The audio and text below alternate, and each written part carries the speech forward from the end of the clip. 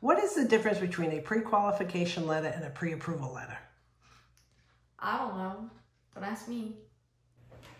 The difference between a pre-qualification letter versus a pre-approval letter is a pre-qualification letter is just basic information, a telephone call that the lender has with you, and he says, okay, how much money are you making every month? And how much money do you have in the bank? Do you have any money to put down? And it's all just either a conversation or it can be put online. And they do usually pull the Social Security. Now, pre-approval letter is that the buyer has actually completed an application and has handed in or given to the lender all of the necessary documents to get pre-approved.